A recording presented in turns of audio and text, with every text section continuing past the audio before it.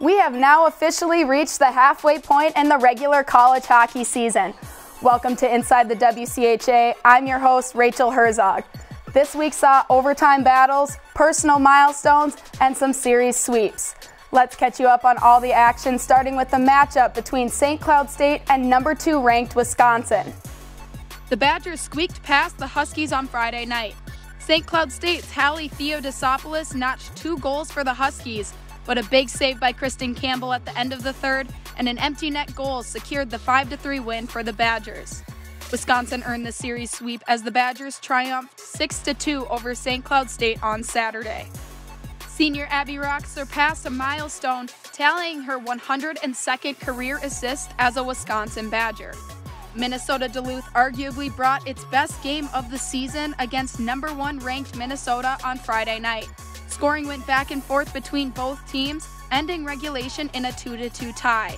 Jalen Elms tipped one past Gopher goaltender Sydney Scobie in the 3-on-3 overtime, earning the Bulldogs the extra point. Minnesota came out on top on Saturday as Grace Zumwinkle tallied the game-winning goal, defeating the Bulldogs 4-3. Minnesota State dropped a 1-0 goaltending battle to Bemidji State at home on Friday afternoon. The lone goal of the game came from Beavers' Lydia Passolt, and goaltender Lauren Bench recorded 30 saves for Bemidji State to earn the shutout. The Beavers went on to complete the series sweep over the Mavericks, with Kiki Radke scoring 2 goals, contributing to the 5-2 win on Saturday. Ohio State headed east to play the Colgate Raiders. The Buckeyes found a 6-2 win on Friday as 3 different players tallied 2 goals apiece for Ohio State.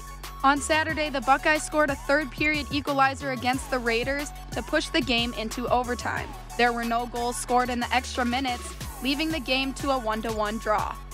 That wraps it up for last weekend's action, and from everyone here in the WCHA, we would like to wish you all a very happy Thanksgiving.